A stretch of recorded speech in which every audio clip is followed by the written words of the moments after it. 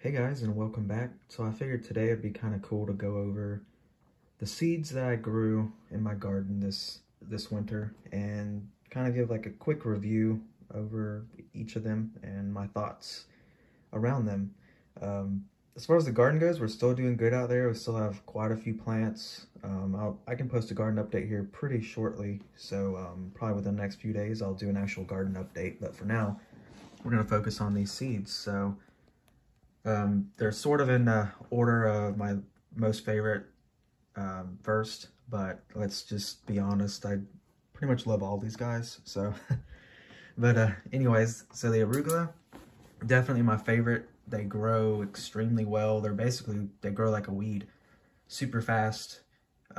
They have tons of growth, and whenever you make any cuttings, they just explode with more growth at each of those cuts. So they have been easily my most productive crop growing this season, and I'm still getting tons and tons off of them nonstop, even with frost hitting them here lately. And then of course, you know, November and October we had just bad heat waves. So those, like I said, those fantastic. And then this company overall, Baker Creek, also known as Rare Seeds, very good. All of these had really good germination rates. I think the lowest germination rate were the carrots. There were several that I noticed that didn't actually pop up, but other than that, they're pretty good. And then of course their prices are outstanding. So you get a lot of value for what you pay for. So I like this company quite a bit. And then of course their seed quality, you know, you're getting quite a few seeds for the price again. So at any rate, the bok choy, those are very productive and also extremely easy to grow because they're used to they're used to kind of a tropical environment, so they're used to humidity and higher heats. I think it's listed on here as 60 to 80 degrees. Yeah, 60 to 80 degrees. So I know they did just fine with the higher temps. They might have gotten a little upset when it got really hot, but they did really good. But also they do really good even with frost. You know, when the frost hit, we got down to 27 and 30 degrees and even 34. Frost still hit, and they didn't even flinch. They didn't care. The arugula were a little upset about it, but they popped back after half a day of the frost. But the bok choy, they just taste amazing. They're my favorite stir-fry vegetable. They're probably good in soups as well. I'm not a big soup person, so I haven't had them in soups, but stir-fry, definitely. So good. Next would be the radishes. Simply phenomenal flavor.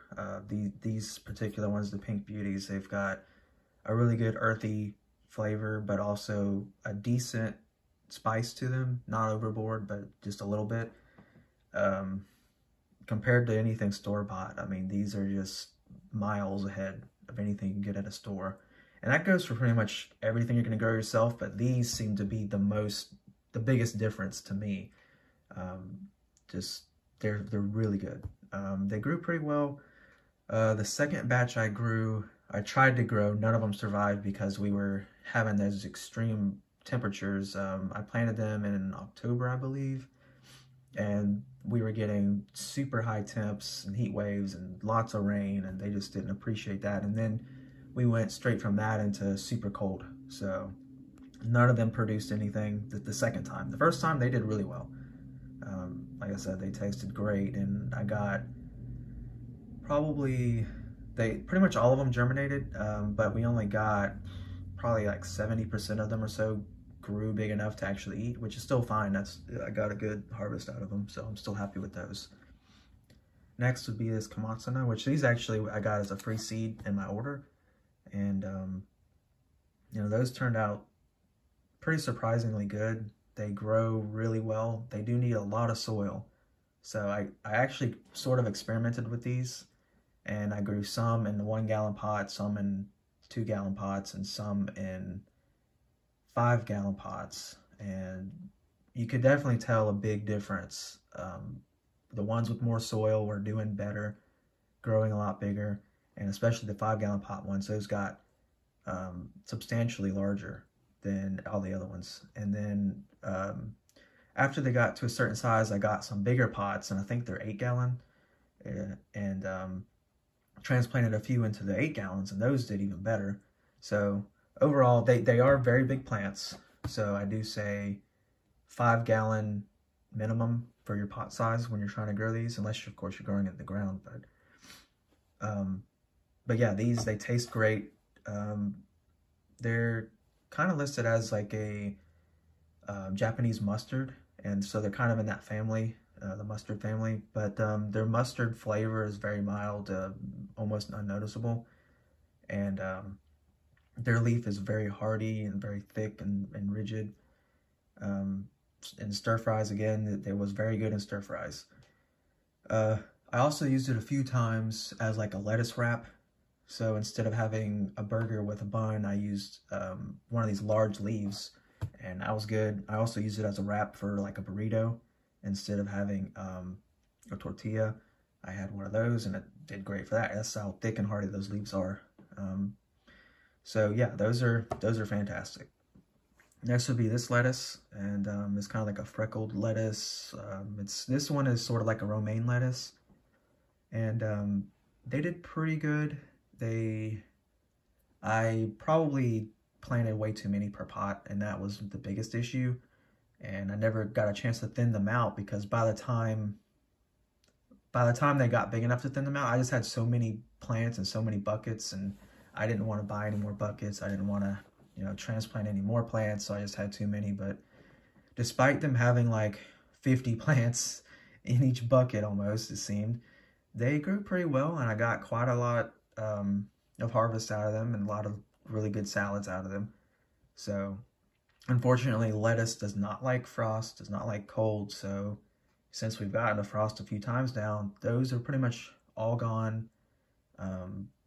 I've got a couple left that are trying to hold on, but for the most part, those are all gone. And then, of course, when we were getting those heat waves, that lettuce did not appreciate that. They are probably the most heat intolerant, in my experience, out of all these, is the lettuce. And it did not like the heat at all, because it was just day in and day out, 80+ degrees for a month there, really.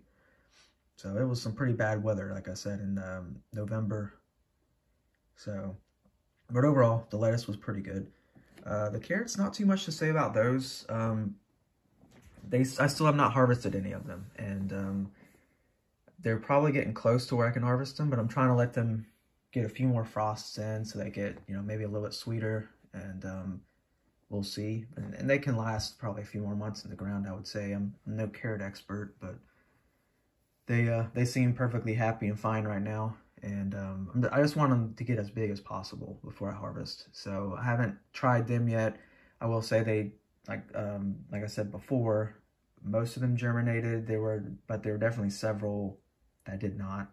So who knows the reason for that? Could have just been the seeds. But at any rate, we'll move on to the next one, which these are the kale. I do like this kale quite a bit. I only planted 2 or 3. I'm sorry. I planted like 6 and only 3 are left, I should say. The biggest downfall, I would like to grow more next year, because the biggest downfall is those cabbage aphids. They're little tiny gray ones. They love them. They love the kale. And so I've gotten some harvests from them, but overall it's been difficult. And so they do taste great, and they do seem pretty resilient. Of course, in the cold, they're down. They can get down to like 10 degrees and be fine. So they've had no issues as far as environmental that way. The only issue I've had, like I said, is the aphids. And even spraying, I've got neem oil that I've been using, and anything, that mixed with some Dawn dish soap, and that's pretty much the only thing organically that knocks them out.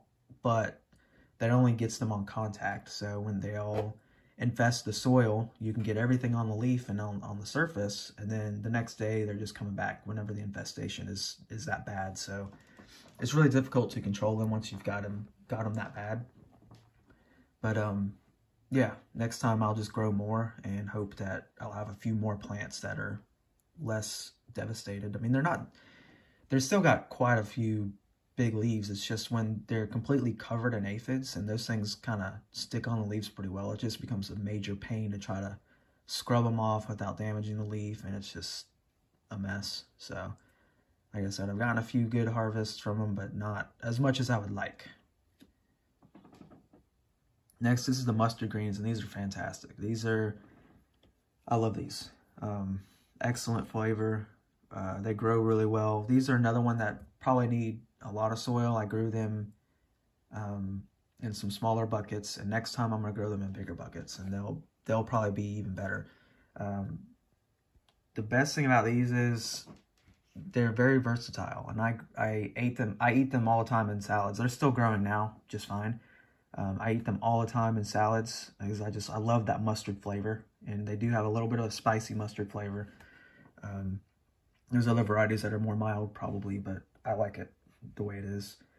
And of course I have it in stir fry as well quite often, and it's just great either way. Great cooked, great raw. So I love the mustard quite a bit, and I will be growing those again for sure. And then the last thing over here would be the spinach, and as I've stated several times, I've had nothing but problems with the spinach. Could be the environment. It's just too warm here, too many bugs. It's had nothing but issues. I planted several. I planted a whole bucket full of them, and none of them came up. And might have been too warm, might have been too rainy, I'm not sure. But none of those came up. And then I planted 3 in my raised bed. All 3 came up, but 2 of them died pretty much instantly.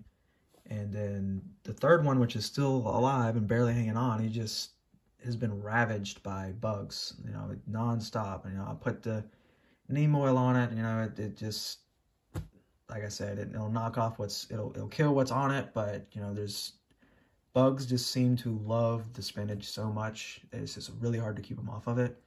Then I think, again, spinach is a really cold-loving plant, so maybe it just doesn't get cold enough here for it to really take off.